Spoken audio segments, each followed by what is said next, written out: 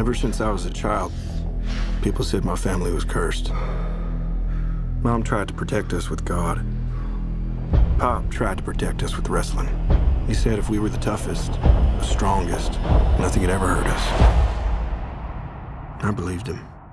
We all did. Morning. Pants tomorrow, please, David. Perry, I want you to join your brothers in the ring. Yes, sir. I love that.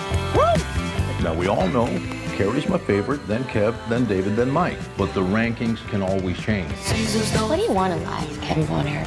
More ribs? I want to be with my family. You know, be with my brothers. What do you like to do with your brothers?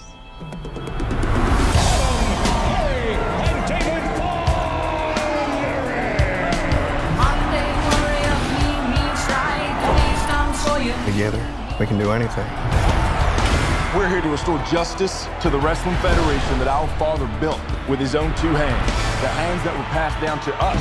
The hands that will deliver the Iron Claw to you.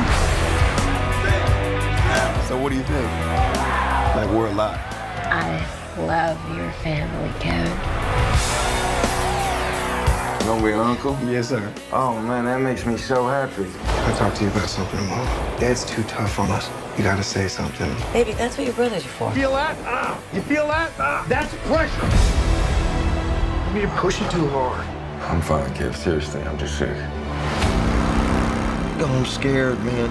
It all out of control. That's a terrible accident.